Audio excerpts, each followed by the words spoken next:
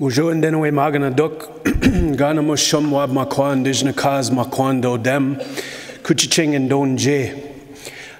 For those of you that don't speak Anishinaabe, the Ojibwe language here, I will translate for you.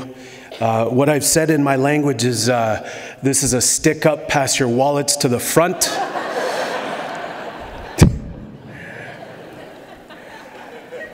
It's what I said in my language was basically acknowledging where I'm from, and I do that to greet those that protect and carry the stories of Treaty 6, and I do it not in a token way. I use the language to introduce myself about where I'm from, to acknowledge our histories as Indigenous peoples, to acknowledge our territories, the laws, the histories in these territories, and our agreements that go back long before cities were a thing. I come from Treaty 3 territory in northwestern Ontario. It's a small little pocket of heaven that nobody knows very much about. There's not a lot of academic study that's been done in my territory. There's not a lot that people can tell you about the territory, but the people that are from there know a lot about it. Treaty 3 is Treaty 3 because our matriarchs, our women, would not sign treaty when they first showed up. They kept sending people away, and our women would meet, and there are many stories about why our women said no to treaty at first. It was because it was discussed about what we would be losing through treaty, what we would lose in the creation of these metropolises that we see today. Because make no mistake, we've lost a lot. We sit here and we look outside and we enjoy sushi. I like sushi. Dim sum. I like dim sum. Mostly just the foods that the Chinese brought. Anyway, chubby Ojibwe had to bring it to dim sum, huh? But we enjoy this space. We enjoy these places. But at the signing of treaty, it was told what we would lose. It was told what the arrangement, what the trade-off was going to be. And that's why when you look at the treaties, the numbered treaties, Treaty 1 is to the west of where I'm from, Treaty 2 to the west again, and finally Treaty 3. Finally, we signed the treaty. I'm the son of moose hunters. My mom is a moose hunter. My dad is a moose hunter. My mom was raised on a trap line. My grandmother raised on a trap line. I come from a long line of moose hunters. I don't know much about cities, so I can't really speak to what an Aboriginal city looks like. In fact, I wish you non-native people were up here telling me what an Aboriginal city looks like, because I have no idea. We've been telling you for a long time that we're here. And you hold the power. You make the decisions. You run the meetings.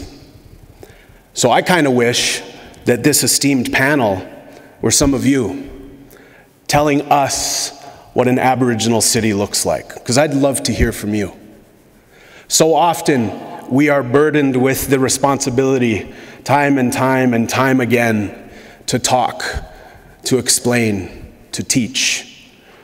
I can't wait for the time when I get to sit and listen, to learn, to understand what you see, so that when it is time to share the table and order off the menu, we know what's on the menu. And make no mistake, that time is coming. I'm not up here to bow down. I'm not up here to give power, but I'm up here to say that this is on you. This is on Canada.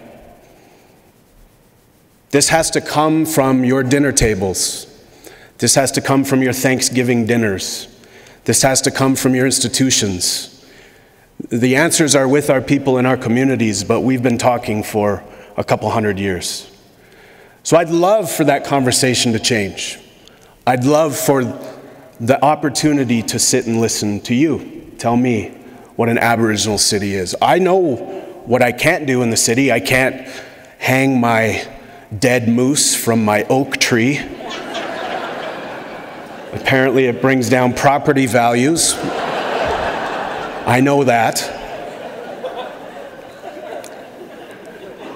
I know that once in a while a coyote or a wolf will come into the outskirts, and I know they send those poor news reporters from CBC and Global out there to go catch some footage of it. I don't know why you guys do that. Those animals are dangerous.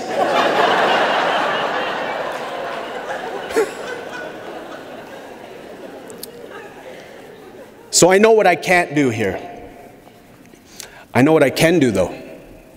I can contribute to the conversation. I can show up time and time again. I can be a good brother. I can be a good partner.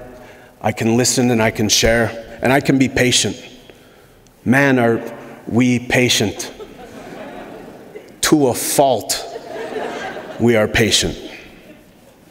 But I offer this. Cities are the places where our languages are being revitalized. Cities are the places where we send our young people to be educated. Cities are the places where we often come into contact with our cultures and our ceremonies for the very first time. I went to my first sweat lodge, my very first sweat, in downtown Toronto. I wish that were a joke. At Anishinaabe Health, I climbed into a sweat lodge for the very first time at the age of 21, and my life was forever changed. For 4 rounds of that sweat, I cried. I made excuses about why I didn't want to be in there. I tried to crawl out the bottom of the sweat. And at the end of it, the elder made me aware that there was a mouse spirit gnawing at the side of the sweat, or there was somebody desperately trying to climb out. I crawled out of that sweat lodge changed forever. I crawled out on my hands and knees, humbled, with a lot of questions on my mind. And I looked up to the CN Tower, the world's largest eagle staff.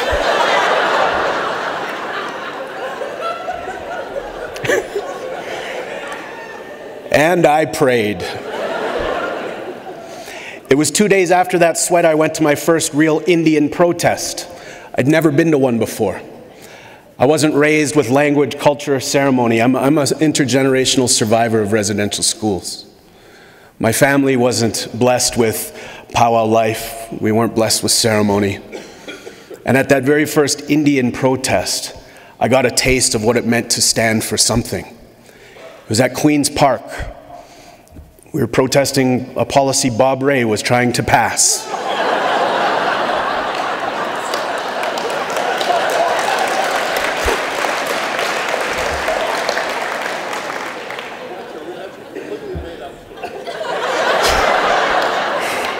I don't know what we were mad about, but oh man, we were really pissed off, boy, you know. Because that's how it is sometimes. When the phone rings and it's your cousin and he says, bro, come on down here, we're protesting here. Like, well, what about? He's like, I don't know, but they're throwing a barbecue after, come on. And so we all show up. But it was in a city where I met some of the most influential people in my life. People that took the time to bring me out onto the land. People that showed me where the medicines were, what the medicines were, and how they would help me in my life. And what I didn't realize, that while I wasn't raised with language, culture, and ceremony, I was raised on the land. I was raised with an intimate connection to where I'm from. I was raised to know that if we had moose meat in the freezer, we were very lucky. If we had fish, it was going to be a good day. And that connection will never be lost. And I say that connection, whether we're in a city or whether we're out in our traditional territories, that land is the same. Our ancestors are here. We're buried here. We bled here. We starved here.